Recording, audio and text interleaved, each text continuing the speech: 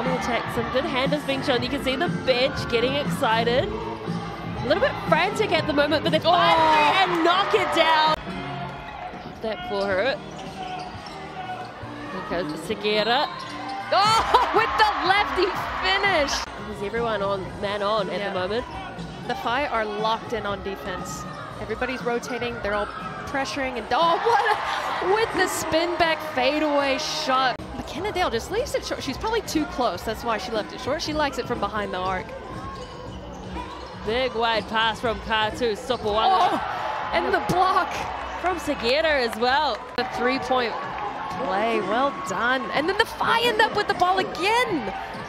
And then another 3-point play. So we just talked about them Queens being in the lead, and within 2 seconds, the Whai have stolen it back. Not many people can step in front of her and stop her. Another good connection between Sagerer and Cowling. Sagerer and Dodson. Wilson. And then two players committed to Wilson. So Sagerer had an open three and knocks it down. Cowling to Dale.